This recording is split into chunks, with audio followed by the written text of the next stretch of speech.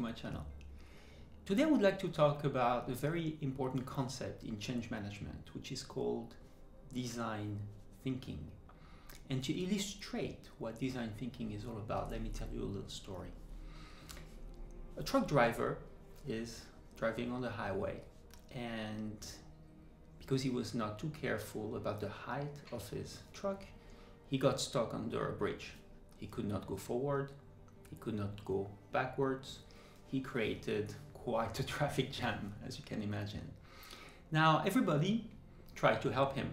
So they were engineers, they were doctors, they were from any sort of professional activities, and each person was trying to provide a solution based on his own professional expertise.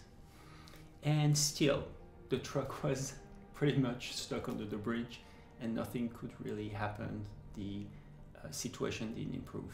Up until the moment where a little kid, a little boy, approached the truck driver and very innocently said, "What about you deflate your tires?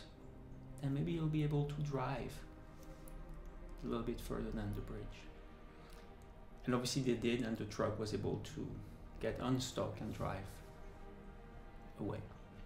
Now you see how this illustrates the idea that sometimes the best solutions are not the solutions from experts. They're not the solutions that we sort of expect in a normal environment. Sometimes they come from very unexpected sources. Now, design thinking is a combination of a philosophy and a set of tools with the intent of solving problems creatively. So it's all about being creative in how we address problems. Now, in addition to that, and to show you, for example, one of the tools that is used is the 5 whys.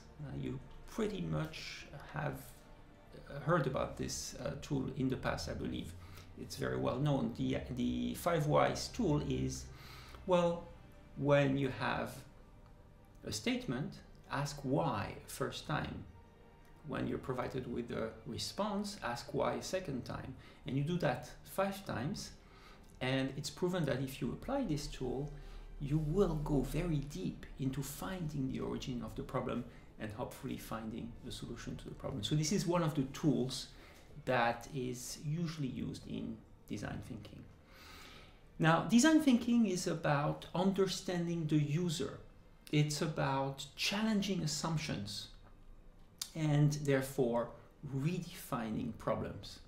And what I particularly like about the design thinking concept or process is because it focuses very much on the human element. It is a very human-centered approach. Now, the design thinking process involves 5 steps. The first step is about empathy. This is when you will gather and understand a specific situation from your customer's point of view. Not from your perspective, but again, putting yourself in the shoes of your customer, understanding what they go through, what are the different issues, and so on and so forth. The step number 2 is about defining or definition. And this is where you're going to be thinking about what are the user's needs, what are their problems, what are their challenges. So that step obviously comes after the empathy, and it's allowed by the fact that you went through the empathy step. The third step is about ideation. Ideation is when you start brainstorming, is when you develop solutions, you develop ideas. And this is why the design thinking methodology is very interesting, because in order to have this brainstorming process, it is very important to have people from all different backgrounds, a little bit like in that truck stuck under the bridge situation. People that are experts in one area, people that are experts in another area, people that are not experts into any of the areas that you're addressing. Because a brainstorming process will be the creative aspect of the design thinking.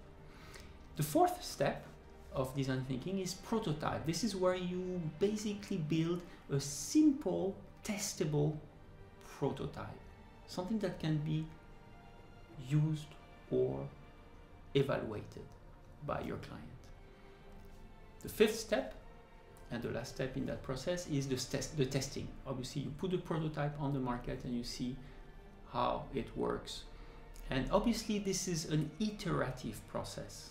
The design thinking process is very iterative. Those 5 steps will go back in a circle. Once you've tested, you learn from the mistakes, you go back to step number 2, defining again, step number 3, and so on and so forth. So you see that the design thinking process is very different from the business model that we usually apply, which is I have an expertise, I have a technology, I can sell that technology. Here it's the reverse system. It's really with the empathy of understanding what your clients need and with the human element of trying to really be as broad as possible in how you approach the problem.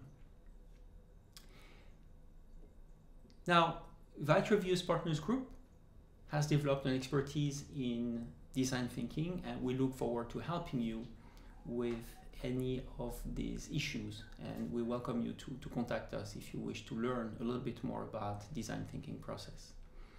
Now, if you like that video, click on the like button and subscribe to my channel, and I look forward to seeing you again very soon. Thank you.